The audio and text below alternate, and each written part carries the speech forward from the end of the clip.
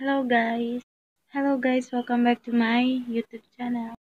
Hello everyone and welcome back to my YouTube channel. And for today's vlog, ipapakita ko sa inyo kung ano yung aking ginagamit everyday na lip tint and stain. And syempre, hindi siya basta ordinary na nabibili mo siya sa online na matte. So, 'di ba minsan may mga malagkit na lip tint, tapos yung nabubuo-buo, at saka yung dito nagbabaak-baak yung labi mo. Itong lip tint na i-share ko sa inyo na sobrang nagustuhan ko siya, and soap lip tint siya, and matte pa din naman siya. I-review ko lang din sa inyo yung ginagamit ko, and para magkaroon kayo ng tips. So, there's is my lip tint, MIXIU Liptint. Actually, maliit lang siya. Affordable din naman yung price niya. And ang maganda niyan, guys, i-check natin siya. Yan, kulay orange yung napili ko. Ang number niya is number 4. So, sobrang ganda niya, guys. I-check natin. Ayan, guys. Kulay orange nga siya. So, yan. Yan, nakita niyo na, guys. So, yan, guys. Antayin natin siyang matuyo. Then, lalagyan natin sa labi ko.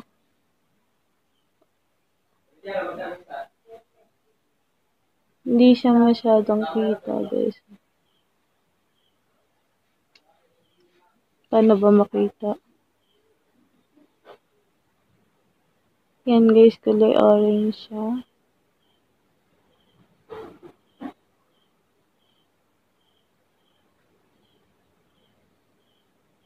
Yan, guys, sobrang ganda niya sa labi.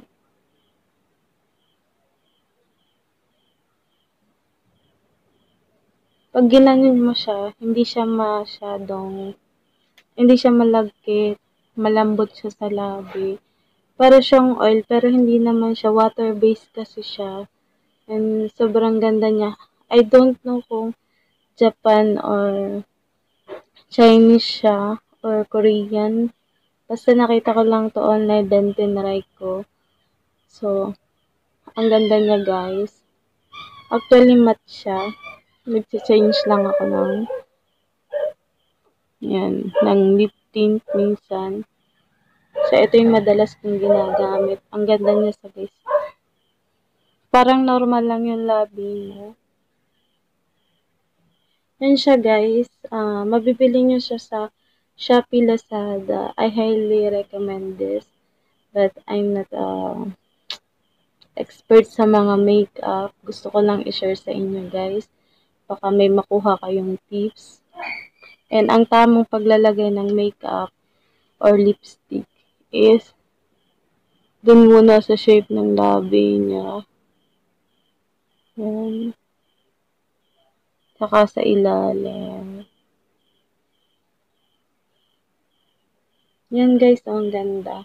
Nakaka-fresh siya ng look. So, itry nyo na din, guys. Wala namang mawawala. Lalagay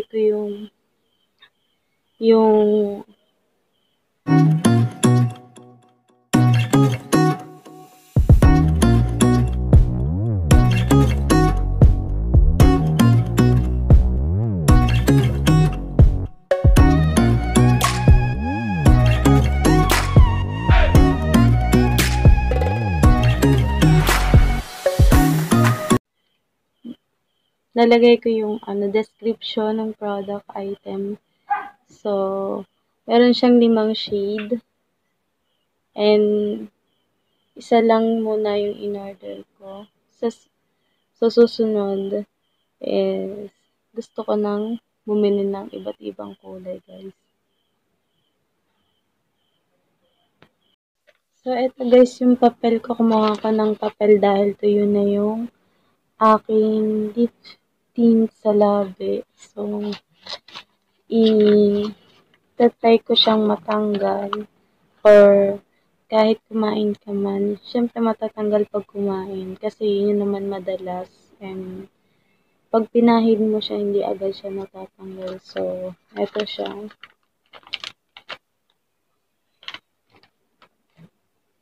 Oh, wala kang makikitang mark ng lipstick. So, napakaganda niya, guys. And, hopefully, nagustuhan niyo itong pinakita ko sa inyong product.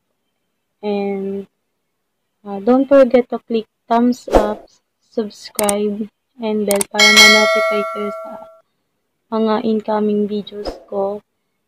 And, my next video